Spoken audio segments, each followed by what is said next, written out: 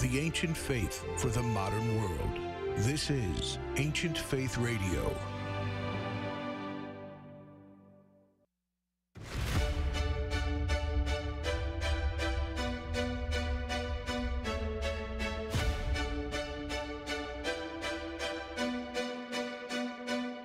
Welcome to Live with the Louhs with your hosts, Father Nicholas and Dr. Roxanne Lowe, where we will connect our Orthodox faith to day-to-day living and relationships to our family, our work, and our view of ourselves.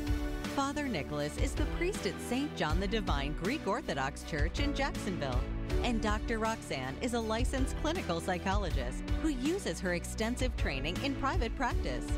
Questions are welcome by calling 855-237-2346.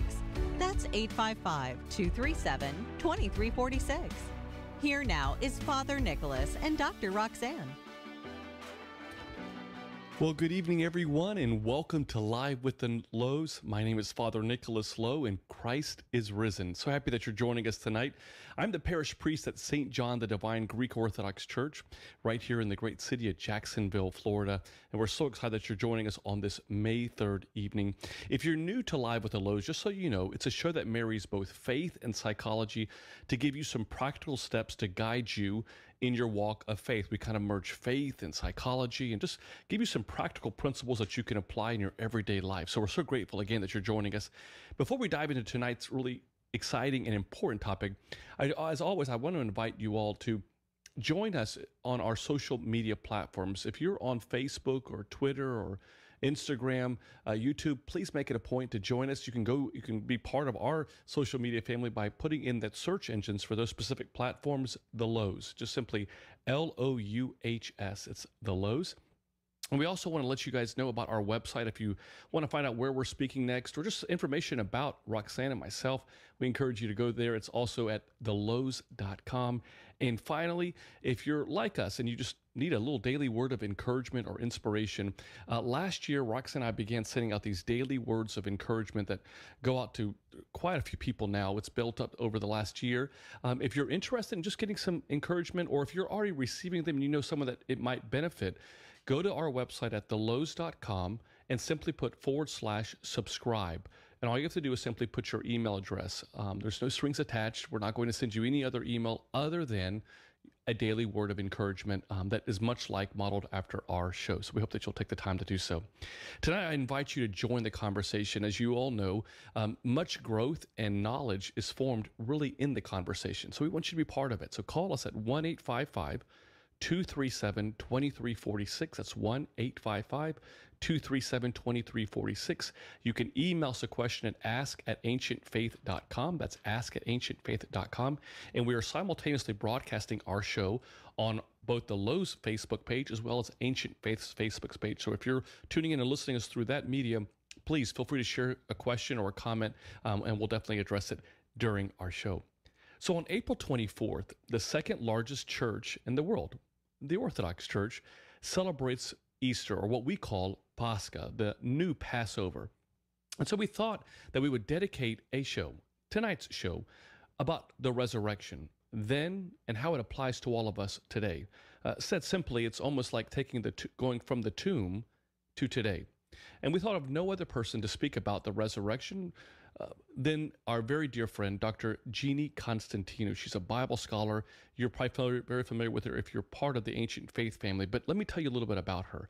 Dr. Jeannie Constantinou holds several degrees in theology, including a Master of Theology from Holy Cross Greek Orthodox School of Theology and Harvard Divinity School. She earned her PhD where she specialized in the Apocalypse in the Ancient Church of the East. She's currently teaching at the University of San Diego, the Franciscan School of Theology, and at St. Athanasios and Syro-Coptic School of Theology. Dr. Jeannie has attracted an international following through her two long-running podcasts right here on Ancient Faith Radio. They're called Search the Scriptures and Search the Scriptures Live, both again that you can find right here at ancientfaith.com and at orthodoxbiblestudy.info. She's the author of a great book called Thinking Orthodox. In fact, we've had her on our show talking about this book. It's called Thinking Orthodox, Understanding and Acquiring the Orthodox Christian Mind. But we're really excited about her most recent book. It's called The Crucifixion of the King of Glory, The Amazing History and Profound Mystery of the Passion, which was recently released by Ancient Faith Publishing, a book that we're going to talk a little bit about this evening. But so excited, Dr. Jeannie, as always, to have you on our show. Thank you. Thank you, Father Nick. Christos Anesti. Christos Anesti. O Kyrios.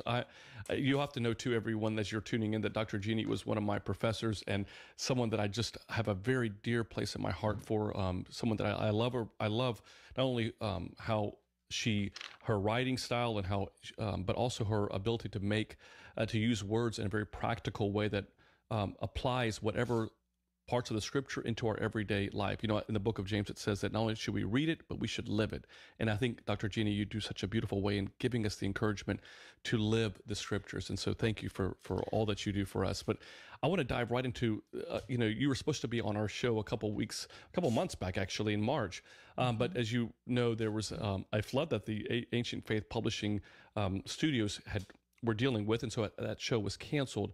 But we were talking about the crucifixion at that time, but I think it's also similar to talk about that there can't be a resurrection if we did not go through the crucifixion, and that many books have been written about both the crucifixion and the resurrection of Christ.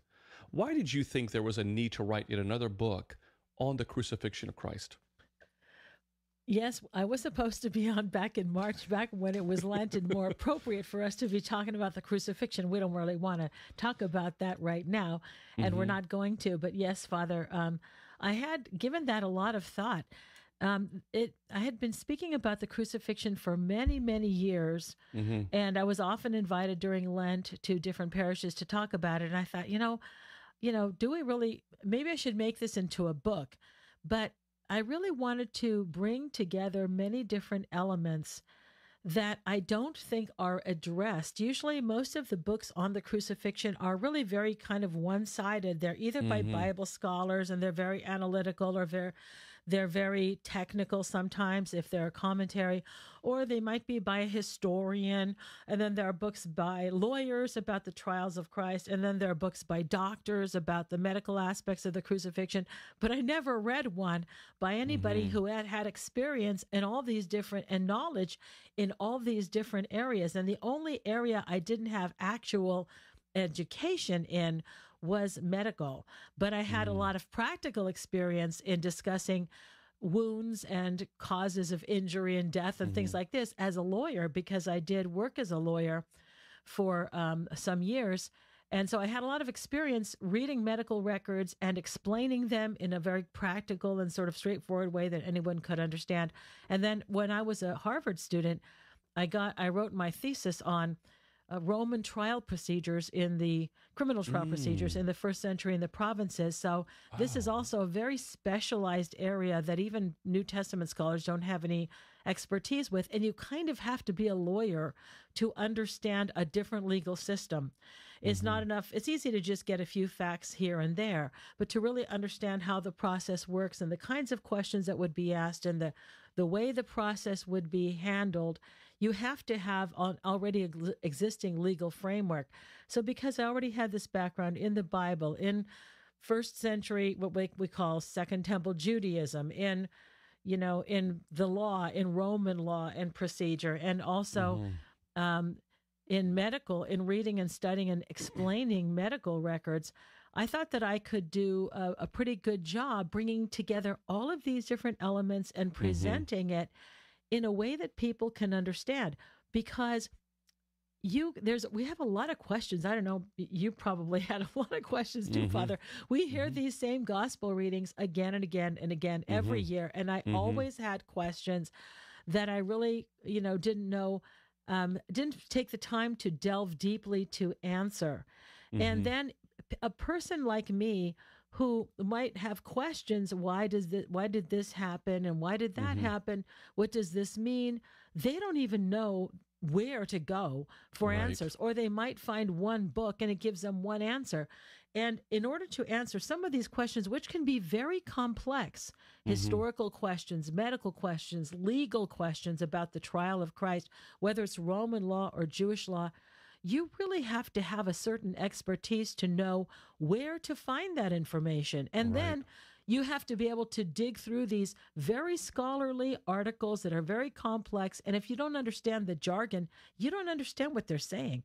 So basically, I wanted to bring together all of the different resources and present it to people in a way that they could understand and benefit from the best of all of these different opinions, not to mention the fathers of the church, of course, their spiritual insights into the crucifixion.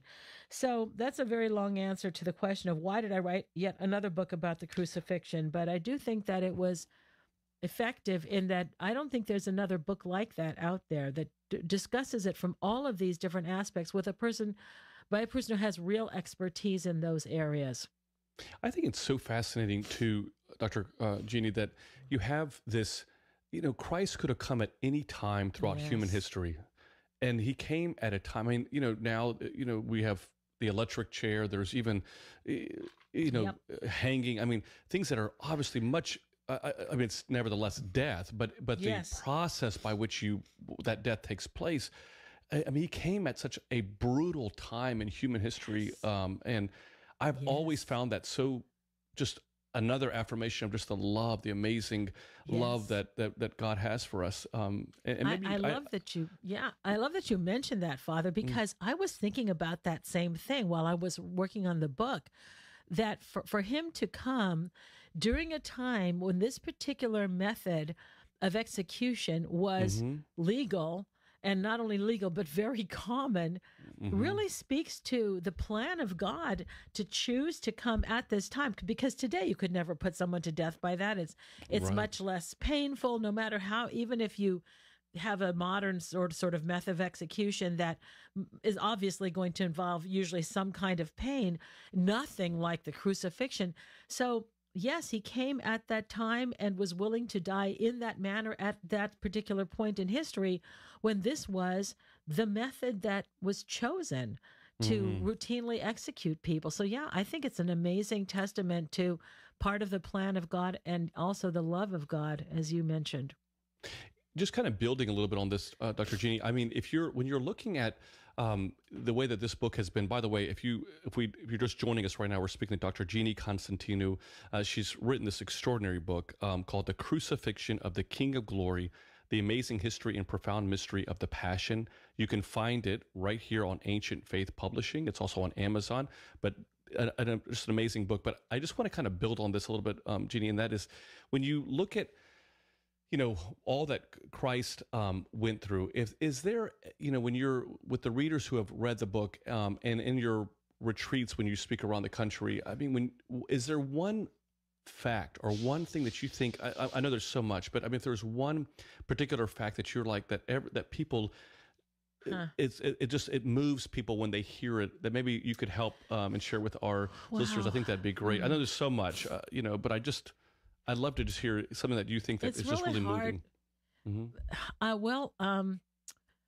It's really hard to choose something. I think one of the things that I do that I don't get into a lot of detail, I do think it's important to discuss, at least on some level, what Christ endured on the cross, what it was like, what the physical the physical process of crucifixion, and also something which I hadn't really spent much time thinking about, that was things like the crown of thorns and the pain that was involved in the crown of thorns, because we kind of understand that as a humiliation, but I don't think we really appreciate the extent of the pain that was involved in the crown of thorns, and this has to do with the nerves that are in the scalp. So sometimes it's that, because I do think that we don't spend too much time thinking about that, especially as Orthodox Christians. We don't focus a lot on the suffering of Christ. Right. So I think that that's very profound. I don't know if that's one of the things that moves people. I think that for the in the terms of the book, what I present in the book, and by the way, there's so much detail in the book. I could never begin to cover all of that, even in a whole day retreat. Some of the things that I brought out that I hadn't really spoken about before is the extent to which the prophecies were fulfilled and how amazing that was. The prophecies about the coming Messiah, the kinds of things that he would do, what he would be like, what John meant about by the piercing, when St. John emphasizes so much that the Lord was pierced, and why he makes such a big deal about that. The connections between what the Jews many of the Jews anticipated, and the foreshadowings from the Old Testament, the sacrifice of Isaac. But the sacrifice of Isaac is just so much more powerful than we kind of get the general idea that God the Father was willing to sacrifice and did offer his son. And Abraham was willing to do that, but his son wasn't actually sacrificed. But there's so much more than that. It is the Jewish understanding of the role that Isaac played in the life of the Jewish people, because his willingness to be sacrificed. And this is one of the most profound things for me. For the Jews, the important person of the story is not Abraham, it's Isaac, because he was willing to die. You see, he was much younger than his father, who was 90, over 100 years old by then. He was 100 when he was born. Now he's well over 100.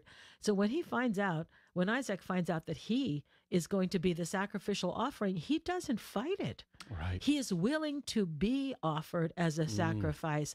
And this is something which the Jewish people have spoken about and thought about for hundreds and hundreds of years. It has a lot of implications in Jewish history. And they also connect that event to the Passover. And the date that Jesus was crucified, the 14th day of Nisan, their month Nisan, was the same exact date that they determined that Isaac was offered as a sacrifice. So when you look at all of these different details that all come together perfectly in the person of Jesus Christ, it just blows your mind, and you think, this is not an accident, okay? Right. This has to be fulfillment of prophecy. So I think that this is pretty moving for people also. I love that you're sharing that. Yeah. I mean, It's I know powerful. I know that the book is being well received, and obviously the follow-up question would be, is if you've written a book on now on the crucifixion, is there a contemplation about writing a book on the resurrection of Christ? I think we have to, right? We can never stop with the crucifixion. So I may do that in the next year. I'm hoping to do something very similar from a historical perspective. I think that one of the things that I accomplished in that book is try to make people feel like they're really there and that they can understand what's happening. In other words, it's not just factual. It has to be something that engages you. You have to, I try to get into the heads of people like Judas. Why did Judas take the money back to the temple? Why did he throw it in the temple? There's a reason for that. All of the things that happened, why did the chief priests and the Pharisees, why do they dislike Jesus so much? We really need to understand this. What is that? Why does Jesus pose a threat to them? These men were very powerful. What is it about? Why does he cleanse the temple? What's that about? Everything has meaning. And I feel like we need to immerse ourselves more into the culture and the history and understand why people behaved in the way that they did. Otherwise, they just seem to be people who are irrational and, there's no sense to it. But we really need to understand that. So I'm hoping to do the same thing, yes, for the resurrection, to understand it from a historical perspective as much as... And better than all of us, I mean, I think that the fact that the scriptures, the evangelists spend so much time, especially John, on Holy Week and the events afterwards. I mean, there's so many chapters that consume the book, that I love the fact that that's one of the things I love about the book, is that you kind of give us that flavor of leading up to this. It's not just it gives an opportunity for the reader to kind of be there and connect. Yes, exactly. I think so. And frankly, Father, that's one of the things. When I always felt like when I was younger. And I was thinking, what was I going to do with my life, And I was thinking about how I really wanted to be able to teach, the Bible, or teach about religious, about the faith.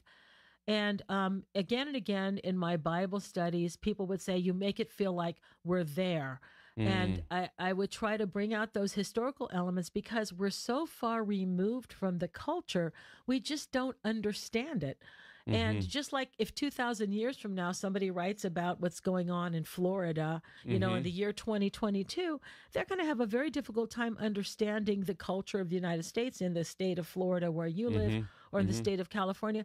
And so it's very foreign. So we're 2,000 years away from this period of time in history, and we need help to understand it. And so when we understand it, it just becomes so much more meaningful and so much more real. And it shows how the Gospels really are accurately describing what happened, because again and again we hear people say, oh, this is not what really happened. They're just making it up. Pilate was really brutal. So the gospel writers are trying to make it look like they're trying to shift the blame for Jesus' death to the Jews. And really Pilate wouldn't have given a second thought to crucifying Jesus. This kind of thing we hear again and again, which undermines the credibility of the Gospels. So one of the things that I think I spent a lot of time on was explaining exactly what happened with Pilate, because all of the Gospels are consistent that Pilate was very reluctant to crucify Jesus. And today, a lot of Bible scholars don't accept that. They don't believe that, because we do have other writings that talk about Pilate, and we know that he was a pretty brutal guy, and he was a very, very tough on crime. He had to be the governor of a province like Judea.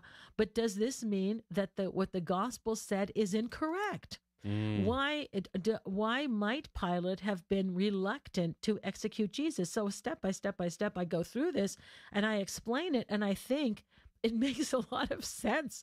And so Absolutely. I think that it proves really the truthfulness of the gospel accounts. So before we listen to other people talk about how they know better than the people who were actually there and give us the firsthand historical accounts, we should really consider, we should take seriously what the evangelists are presenting us, and remember that they cared about the truth.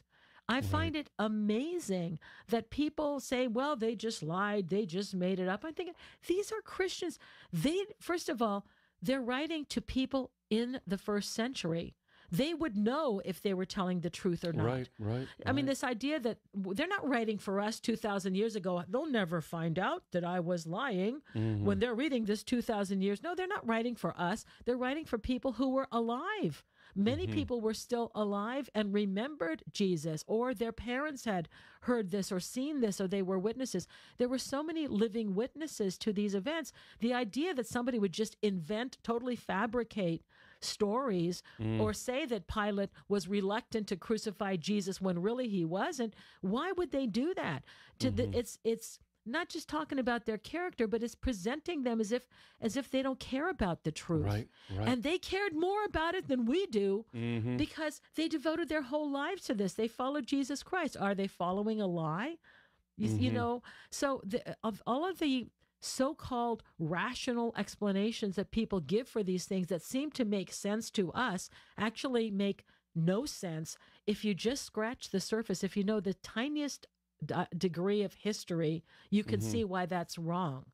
But because we're ignorant about these things, it sounds logical. Yeah, I guess they wanted to blame the Jews. You know, so people just accept these ridiculous arguments. You know, well, and I think that's one of the great things about your book is that you at least allow us to educate ourselves. I think for so many people within faith, and I think we all at some point struggle with this, is that we just simply believe whatever we've been told as opposed to kind of really researching it and studying it. And you do such a great job in doing that. You're listening to Live with the Louhs. We are speaking with our dear friend, Dr. Jeannie Constantinou. One of the topics that we're talking about is her book, her brand new book called The Crucifixion of the King of Glory, The Amazing History and Profound Mystery of the Passion. You can find it right here at ancientfaith.com. We invite you to join the conversation. We'd love to hear from you. You can call in at 1-855-237-2346. That's 1-855-237-2346. You can also email us a question at ask@ancientfaith.com. That's ask@ancientfaith.com. We have quite a few that are tuning in and on our social media platforms. So if you're on Facebook and you're wanting to tune into our show, you can go to simply the Louhs, and that's our Facebook page, and we encourage you to share your comments there. Dr. Jeannie, people raise doubts about the resurrection of Christ all the time. Well, I know we were just kind of speaking a little bit about this, but how important do you think it is, not only for Orthodox Christians, but really for Christians in general, to be able to respond to those arguments against the resurrection or other historical details in the Gospels, for example? I think it's very important, very, very important, because we have to be able to respond. When we don't respond, people simply accept that false narrative that these things are not true and they couldn't have happened and they didn't happen. So it's one of the things I did early on in the book, in the introduction, is I explain from an unbiased historical perspective why the Gospels are trustworthy accounts, historical accounts. You see, even though, and I have to say, I'm very dismayed by the fact that Bible scholars are among the worst of all people when it comes to believing and accepting the Gospels as historically accurate. And it's very shameful, but it's the truth, okay? A lot of Bible scholars, of not Orthodox ones that I know of, but Protestants and Catholics, many of them don't believe the truthfulness of the Gospels, that even some of the miracles of Christ, a lot of things. And it's just amazing to me. I don't know why they've chosen this field, but they don't believe it, okay? And they think that they're very intelligent and they're being more objective and more scientific by questioning and questioning and questioning and saying this didn't happen and that didn't happen. And Pilate, Jesus didn't say this from the cross and this didn't happen on the cross. And Pilate wasn't reluctant and all of these things were fabricated. So it's very unfortunate, because when you have Bible scholars saying that, of course, what is the general public going to think?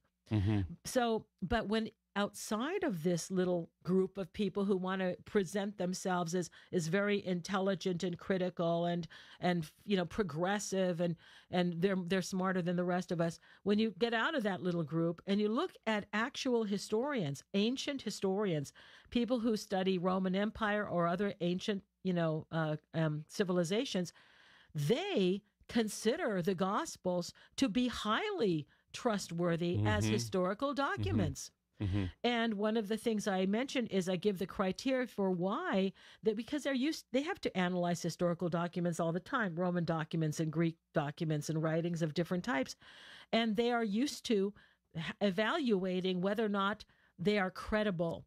Okay, and so this is the first thing I do, is I talk about why the Gospels are credible.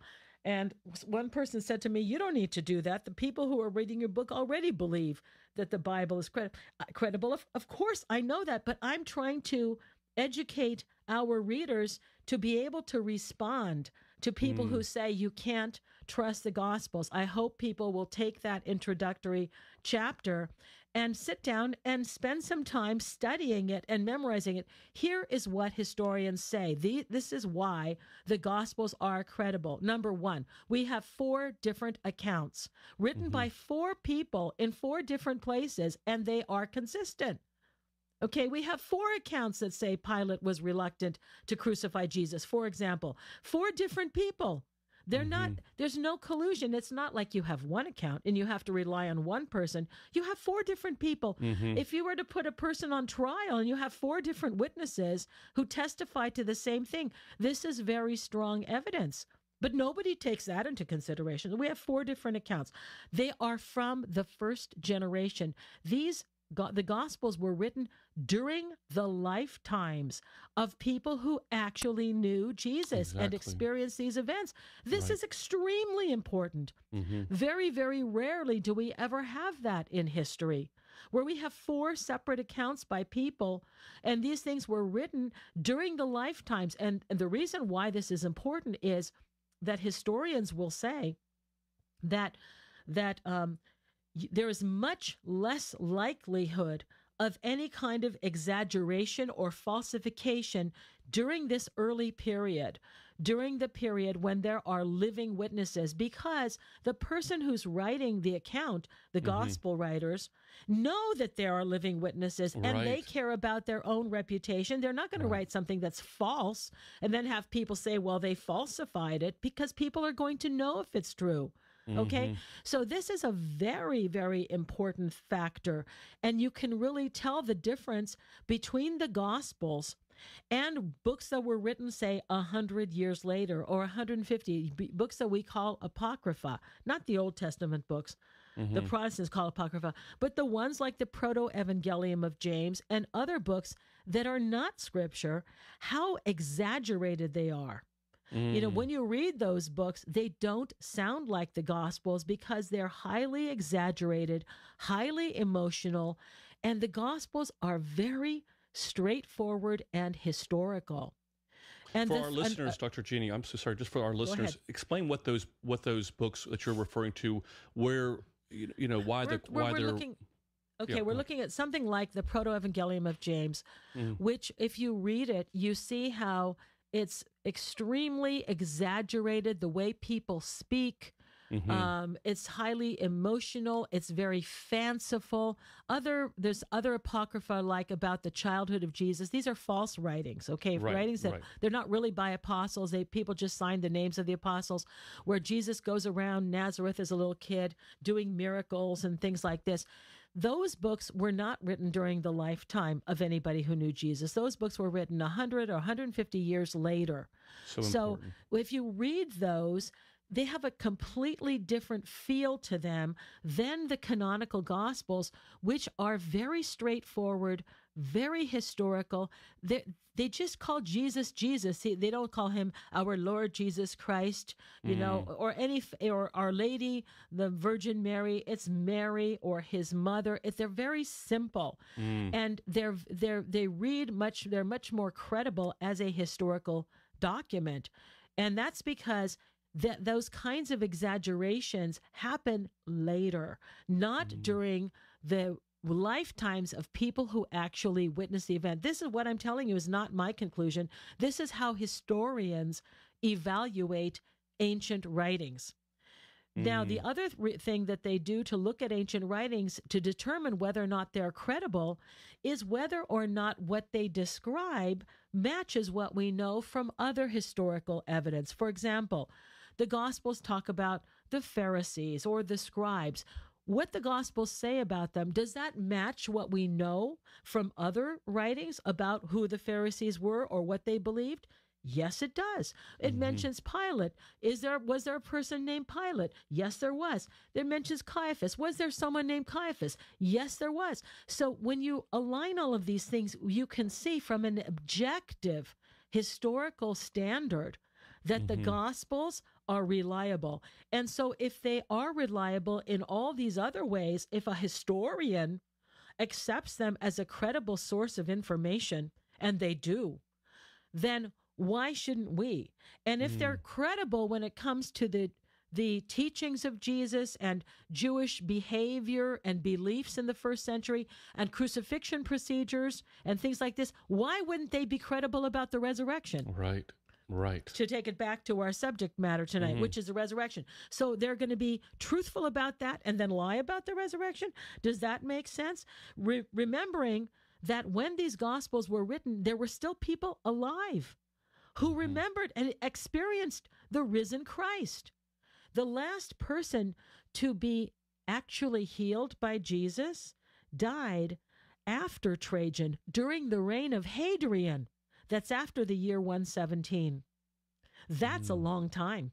Okay, so we have this idea, Father, that because the lifespan of people, the average lifespan was like 40, that nobody was alive at the time, even if the Gospels were written in the 60s or 70s, nobody was alive who could possibly remember this thing. And that's a crock. Average lifespan takes into consideration infant mortality, young women dying in childbirth, which was really common, and things like this. But we know that there were many, many people who lived to old age, to the 70s, the 80s, and the 90s, including the Evangelist John, including St. Polycarp, who dies as a martyr at the age of 86, the Bishop Bothinos in the Church of Lyon in Vienne, who dies as a martyr, aged 88 or something like that. So a lot of people live to extreme old age. So this idea that nobody could possibly be alive who remember these things, this is a lot of nonsense. So I mean, like, just going one step further with that, I mean, many people are unwilling to consider the resurrection unless it can be proven somehow scientifically or historically. How should we then respond to this kind of demand or expectation? Well, we have to look at the fact that God did not want to force us to accept him or believe in him. Mm-hmm. So, yeah, we do live in this era when people want everything, that they will only accept things that can be scientifically explained. But God is not a creature. God is outside of the universe, outside of the realm of science, beyond the realm of science. Science only deals with that which can be quantified, measured, examined. You can create an experiment and test your theory. You can't do that with the resurrection. This was a one-time event. You can't do that with the person of Jesus Christ. Certain things are subject to scientific inquiry and experimentation and evaluation, and other things are not. Historical events are not subject to scientific tests. Only experiments are, you can try to repeat an experiment to see whether or not you get the same results. History isn't subject to science. So we have to accept the fact that God chose a very sort of unbelievable manner of death, like we were talking about with the cross, to bring about the salvation of the world. Why? Why do that? Why wasn't Jesus born as a king? Why didn't he show himself to the Sanhedrin after he was resurrected? Why any of these things? Because God respects our free will. And rather than giving us something that can be understood and proven scientifically or logically, he wants us to come to him through faith. That way, it's our free choice. And I don't think most people think about it that way. They want all of the strings wrapped up and everything presented to them in a nice package so that they can logically accept everything. And this is what St. Paul is arguing against in 1 Corinthians when he talks about the cross. He said the world did not come to know God through wisdom. So God did not choose to save the world through human wisdom, but to save people, save the world through the foolishness of what we preach. He saves those who believe. So if everything about our faith was logical and acceptable to the human mind, it would not require faith, and we would have to believe. Right. And then also, of course, God would be no greater than our own mind. But God wants us to come to him through faith, and this means that you have to make that leap. You have to be willing, at least, to consider it and to be open to it. Like how he speaks about in the book of Revelation, which says, "I stand at the door and knock." just knock." Yeah, Father, that's a beautiful image, Father. Yeah, you're absolutely right.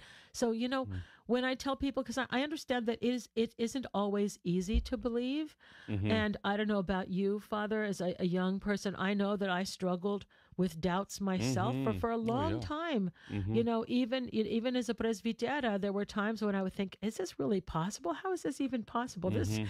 Because I'm a pretty logical thinker. Being a lawyer myself, I like proof.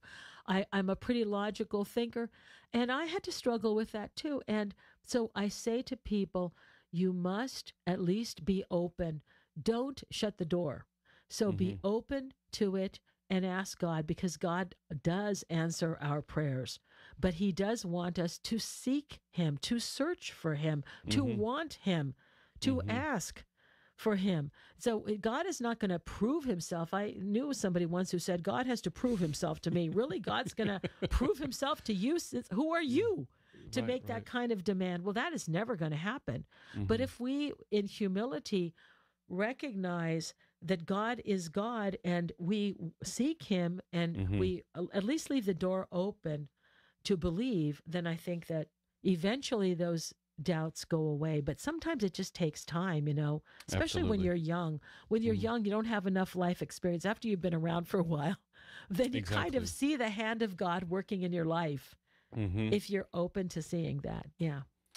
You're listening to Live with the Louhs. We are speaking with our dear friend, Dr. Jeannie Constantinou. She's written a great book, everyone. I encourage you to check out this book. It's called The Crucifixion of the King of Glory, The Amazing History and Profound Mystery of the Passion. By the way, I love that title, The Crucifixion of the King of Glory. Yes. Just a beautiful, beautiful topic, a title. And I encourage all of you, as you're listening to our show, definitely check out this book. And we also invite you, there's still some time before the end of our show. If you want to ask a question to Dr. Jeannie Constantinou, call us at 1-855-237-2346, 1-855-237-2346. You can email us a question at ask@ancientfaith.com. As I mentioned to you earlier, just as a little side note, is we encourage you to stay connected to us all throughout the week through our social media platforms that are on, whether it be Twitter, Instagram, Facebook, all under the headings of The Louhs. That's Louhs. And if you're interested in receiving our daily inspirational messages, go to thelouhs.com/subscribe. Simply put in your email address, and tomorrow morning at 7 a.m. Eastern Time, you're going to receive our word of encouragement for the day. Dr. Jeannie, as we're continuing on, what are some of the most common arguments people give against the resurrection of Christ? Well, I think the first one that some people give, although this is the most ridiculous of all, is that Jesus never died. Okay. So one of the arguments that they say, well, sometimes people call this the swoon theory, that he swooned, that he sort of passed out, but he never really died. First of all, we know that he was pierced in the side with a soldier's lance. There's no way that he didn't die. They checked. That's part of the procedure of making sure that someone is dead. Okay, that was, by the way, done purposefully, and they were trained in how to do that. So the idea that Jesus could somehow survive the crucifixion, that's impossible. People did not survive crucifixion. They weren't sort of wounded. It was such and by the way, quite a few people were involved in burying him, not just Nicodemus and Joseph of Arimathea. They certainly had helpers, and the women were there. They didn't bury a live person. So the idea that Jesus never died. So this is one of the arguments, that he never died, and they put him in the tomb. He was still alive, and somehow he got out. He pushed the stone. These stones are massive. They weigh hundreds of pounds, and he had just been crucified. So he was extremely weak. This idea that he could somehow wake up in the tomb and move the stone is the most ridiculous argument of all. But then, of course, we have the argument that the body was stolen by the disciples, which is what the Jews said. That's why they asked Pilate to put a guard and seal the tomb and all of this. They said the disciples are going to steal the body. Well, then you have to ask yourself, why? Why would they steal the body? And of course, one of the arguments against that also is the fact that the grave cloths are left behind. That's one of the important details. Right. I was gonna ask you to just speak a little bit about that. I think that's one of those sentences or verses in Scripture that people tend to overlook and read quickly. But maybe you can just expound a little bit on that. Remembering that he had suffered innumerable wounds. I mean, far too many wounds that you could count. And then he was wrapped in these cloths, and maybe also a big shroud put over him, and he was tied up. They used to sort of tie them at the ankles and then sort of tie them around the waist. And so he has this shroud around him. And all of those, and of course they had put different dry powders, the myrrh and aloes that Nicodemus brought. There's no way that, so after the body was washed, the blood would continue to ooze out a little bit, and that linen cloth would have stuck to the wounds. Are you old enough, Father, to remember when Band-Aids used to stick to your wounds? Or are you too young for that? I wish I was too young. I wish that was the case. Remember that? No, I when do, your mother absolutely. would want to take off the Band-Aid to check your little scab, and when by taking it off, she ripped it off. So there's no way that anybody who was stealing the body would leave the grave cloths behind. First of all, they'd be in a hurry. They would lift up the body and carry it with the cloth. There's no reason to leave the cloth behind, and it would have been quite difficult to remove and very messy, let's not forget.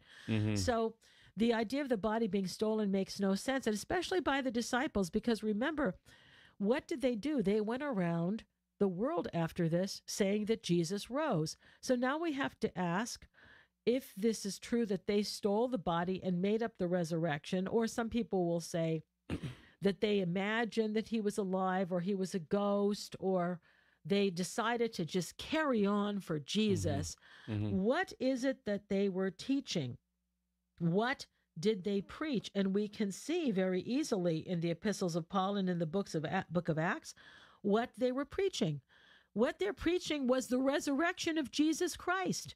So why would they leave everything they knew, everything they loved, because they had homes, they had families, and go around the world preaching something that never happened? Because whenever they went out to give this message, they weren't greeted with red carpets and roses thrown at their feet. They weren't given banquets. They were beaten and they were tortured, and all of them died, except for John, a death by torture. So this idea that somehow they would just make this up, and by the way, when we talk about apostles, we don't just mean 12. We're talking about hundreds of eyewitnesses of the resurrected Jesus in the flesh, where they actually touched him and they hugged him and they looked at the wounds. This was a bodily resurrection that was witnessed by hundreds of people. So what do they have to gain? This is my question. Would you do that? I wouldn't do it. I wouldn't leave everything and I knew and devote the rest of my life to something that I knew to be a complete fabrication.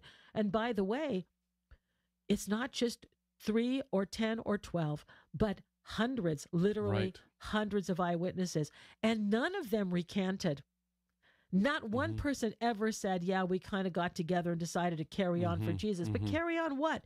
To carry on a lie. What's in it for them? There's nothing in it for them except that they were motivated because they experienced something so profound they could never deny it, and they weren't afraid. And they went around the world. They didn't care what sacrifices, what hardships they endured, because it was true. And they were going to tell the rest of the world that death is not the end, that Jesus Christ has conquered death by rising from the dead. So even though these things on one level seemed kind of logical, yeah, they made it up, they decided to carry on for Jesus. If you just think about it, just think with you ask yourself, would I have done that? Is it possible that hundreds of people would all agree to I mean, you can always imagine a couple of people who are mentally unbalanced, but you're talking about hundreds of witnesses. Who would do that? Right, and I think I oftentimes share that in types of conversations when I'm having with people that may be inquiring, who are maybe atheist or agnostic, and they're doubting and questioning. And I share that what you were just sharing. I said that that not only do you have the fact that you have these people, that it wasn't just a few people that saw him, that the Bible accounts hundreds of people that saw him. And that and Jesus wasn't the only person he resurrected. He resurrected other people that from the dead. We just know of we know of Lazarus, the widow's son. So, but I guess the point I think what's so beautiful that you just shared, Dr. Jeannie, is how when you just think.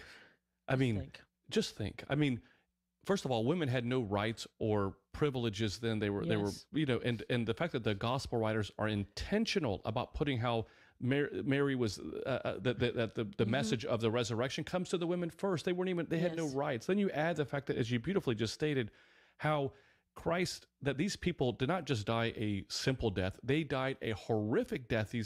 St. Paul talks about his 5 different occasions of experiencing all this, and he was married.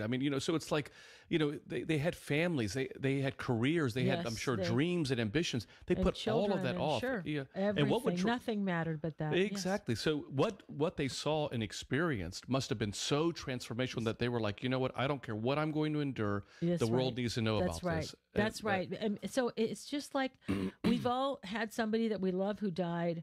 And, we all have experienced this idea that it just seems kind of unreal that this person, we're not going to see them again. We still think that at any minute they're going to come home, they're going to call us on the phone or something. Imagine if this is you, and this is your rabbi. You believe he's the Messiah and even the Son of God, and he has just died, and they were so traumatized and they were so devastated by that. And then they see him alive again. What kind of impact would that have on you to see him with the wound standing there and knowing that he was cold and dead and buried? how would that change you? This changes everything. Absolutely. And they were on fire after that. And nothing would stand in their way. No hardship, no difficulty, no trial would ever stand in the way. Yes, the world has to know the grave is not the end.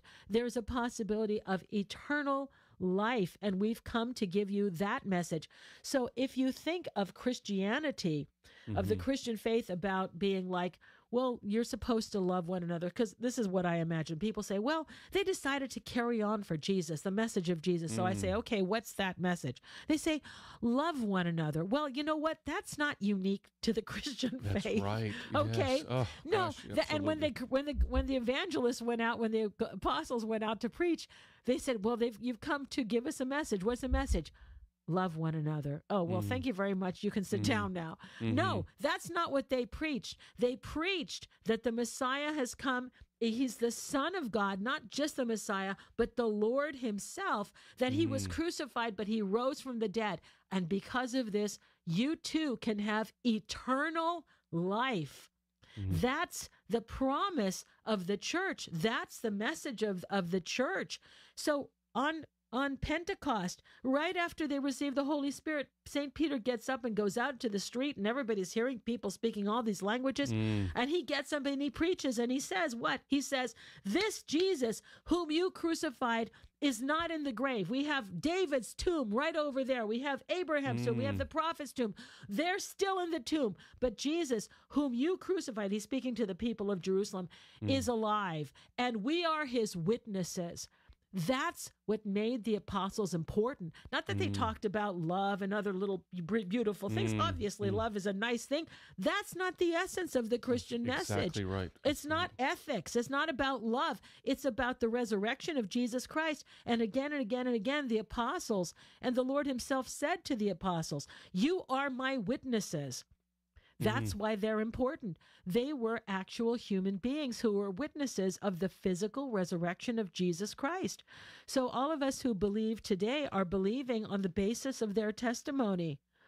And to me, it makes more sense that something like that really happened. So when I was, struggling myself with whether or not I believe and whether I can accept this, to me, it makes less sense that nothing happened.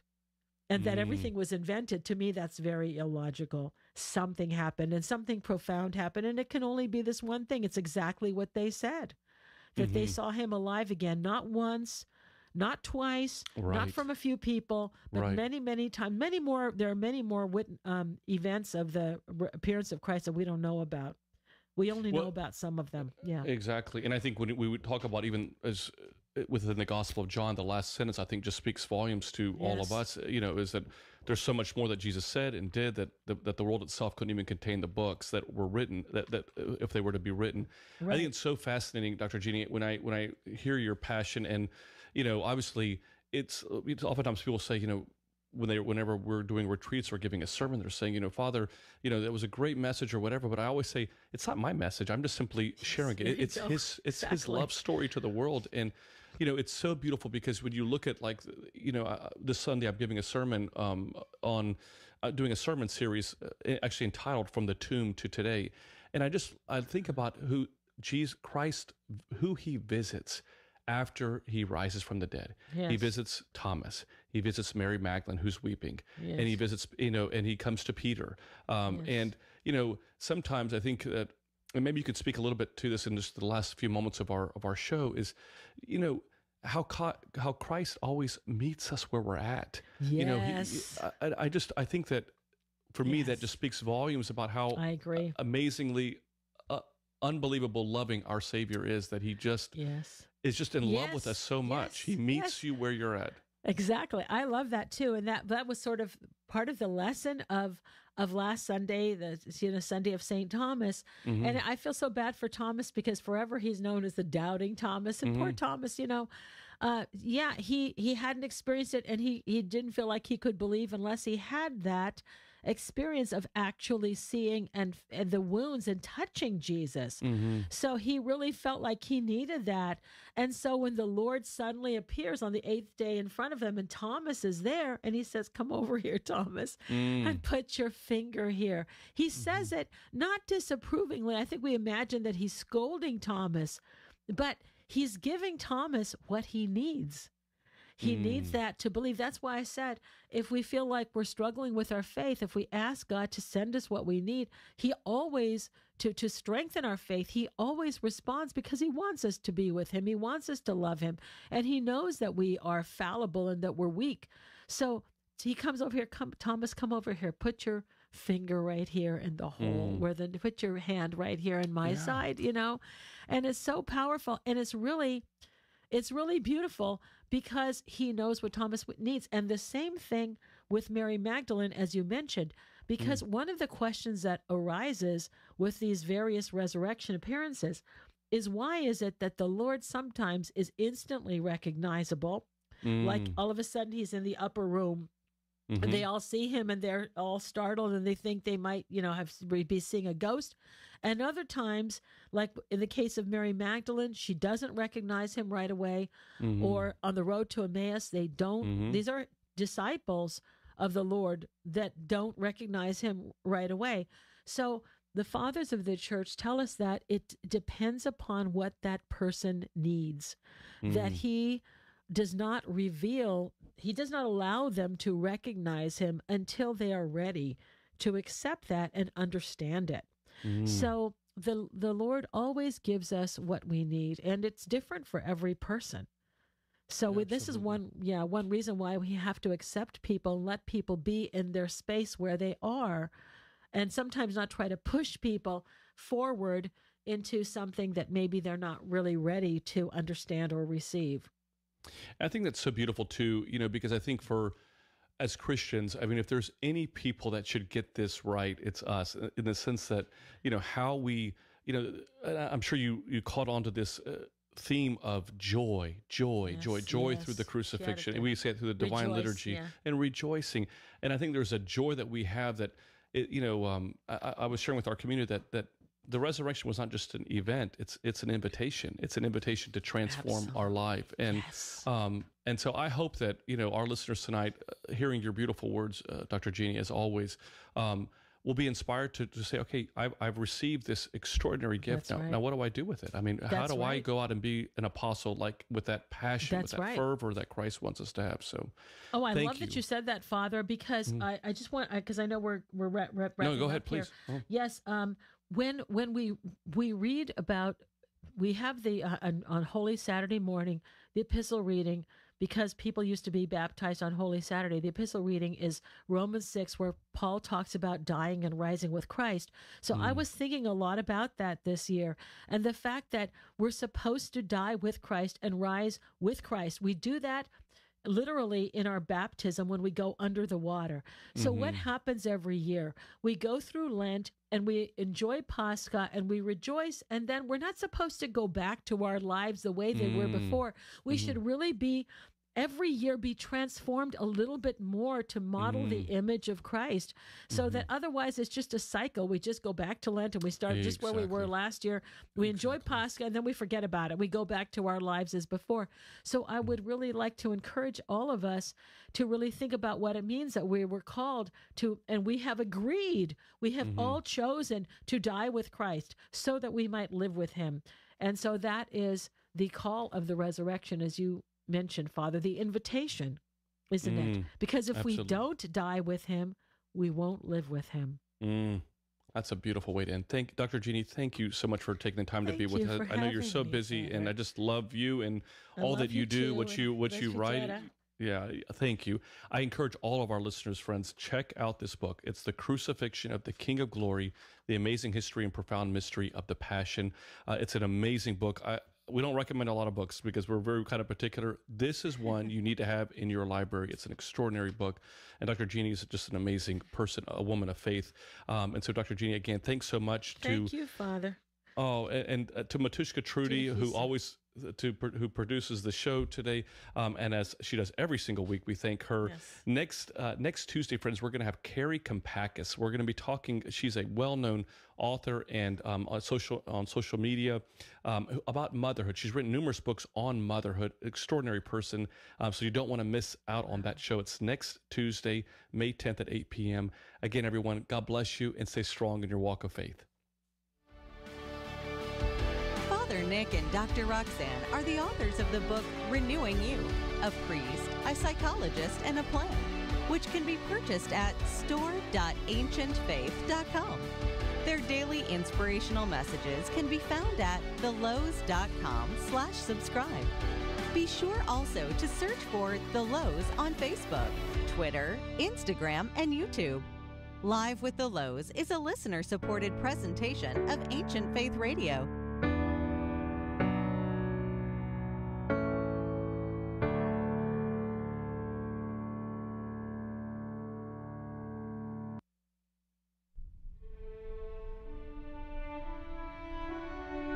Saint Paula of Palestine was born in ancient Rome. Her family was very wealthy and she lived in great luxury. She married a man who was